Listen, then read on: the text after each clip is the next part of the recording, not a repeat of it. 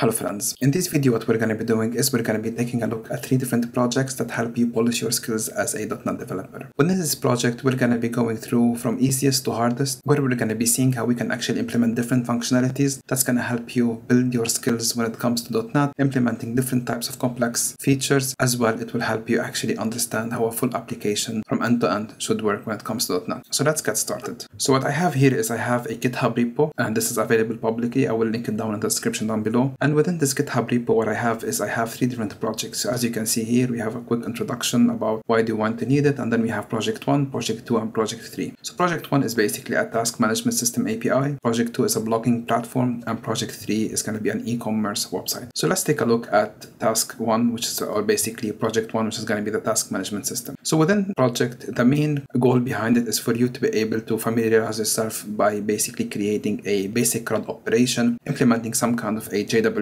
authentication, have some role-based access policies integrated within your application or with your API. So basically anyone who's trying to make any types of request, they will need to be able to be authenticated and have the right privilege in order for them to execute. So then we're going to be seeing how we can actually integrate Firebase and SendGrid for notifications. So in case we need to send notification to someone based on those task management, we can utilize these services. And lastly, you can actually either utilize AWS S3 or Azure Blob Storage to store all of the different attachments that a user might want to upload to their to-do list. So here we're going to have additional components, which is going to be the notification, either Firebase or SendGrid. This could be as simple as email that you need to send, and the other one, which is file storage. So the main reason that we have these 2 external components here is for you to be able to understand how you can actually authenticate with third-party services. You need to think about key management, how you can actually going to be storing them, how are you going to be able to load them at runtime, how this application is going to be integrated with them, etc., etc. So this is going to be a really good practice of how actually to integrate within third-party services. So as we can see from this diagram, we can see the request will come in directly through our API gateways. It will go through the authentication service. From that, it's going to be utilized by the user service, where we're going to be basically seeing the authorization level in place, and then the project service, etc., etc. So we have all of these different layers that a request might need to come into place, and we can see also where potential integration with those notification service can be. So for example, if a user tries to log in and they have invalid credentials, we'll send an email to that email saying that to that user saying that there was a invalid login to your account, maybe try to check it there. If a project is added, we can send an email saying a project has been added to your account, etc., etc. So we can see the different levels of integration notification that we might need to add. As well, we can see where we're going to have a database where we're going to be storing all of this information. This could be SQL Server, SQLite, Postgres, whatever you want. And through there, this is maybe not the right place, but maybe here we can actually upload the files that you want to do. So for example, if you want to attach a document to your application, you can actually do that, or basically to your task, you can actually do that from here. But this maybe it will be linked better to a task rather than database, but this is basically a high-level overview. So within the next step, we can see the setup of the project. So here it will take you through all of the different sections that you need to implement for this project. So we can see here the project setup, the database design, the authentication framework, project management, etc., etc. So all of these different sections and how you can actually do them. And through this, basically, once you were able to accomplish all of that and you integrate with any of the third-party service that we have mentioned, you'll be able to have a full task management system where you can actually have a proper authentication, proper authorization, third-party integrations, and it will give you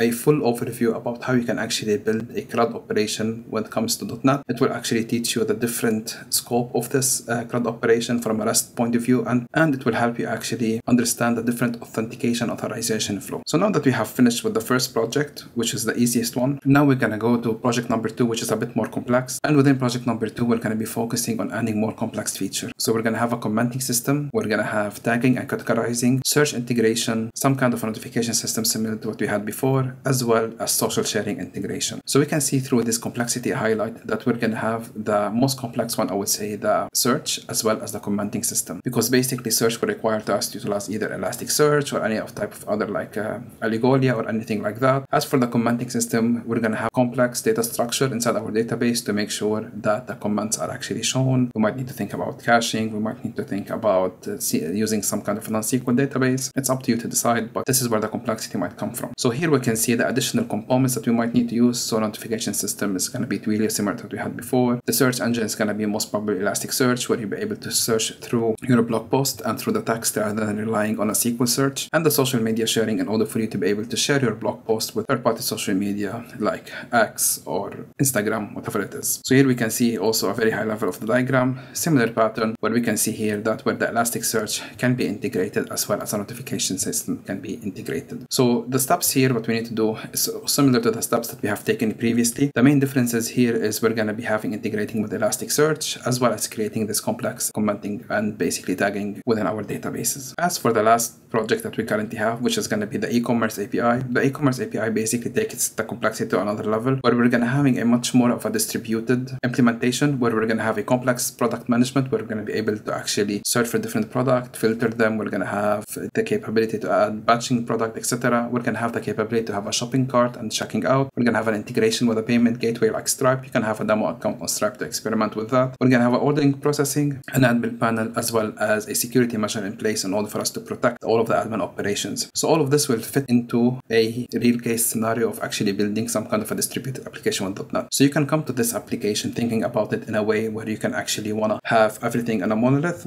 or you can actually think about it if you want to build it in a distributed application. So you can think about it in a microservice architecture, how you can actually connect all of these different components together, how you can utilize different Azure services to do so, or AWS services to do so. So here we can see the different flexibility that this might able to give you in order for you to polish your skills in a more of a distributed or microservice architecture when it comes to building application. So the additional component is going to be a payment gateway, as well as the email service. As well, if you'd like to add search here, Elasticsearch will be a really good added value, and Elasticsearch will actually able to help search through all of the different products based on their different categories, etc. Here, as you can see, the flow of our application, where we have the different integration points specifically with our third-party services, email services. You can use this, you can actually shift wherever you want, but this is basically how the authentication service you want to actually utilize, or the email service might comes into place. As for the steps, similar to what we had before, I would say here all of those different steps, the complexity here will rely on how you want to architect also your application, if you want to go for a monolith approach or you want to go for a more of a microservices approach. So the goal behind all of these projects is to be able to help you as a developer to polish your skills as .NET. So building a simple endpoint and basically implementing what we have done, it's a good starting point, but in order for us to have the actual skills to utilize .NET in a real world application, we need to be able to create complex application, and we need to think about every single project in a different way. So we can see how a different project might work as a monolith, another one can be working as a microservice architecture, one could be a hybrid approach. So we can see here how within these three types of project, how every single one of these scenarios will be able to fit in order for us to have a project based on its requirement and based on the structure that we think it's needed. Again, this is very high level. I didn't want to go into a lot of details of how you should implement this. If you like a video where we can actually implementing one of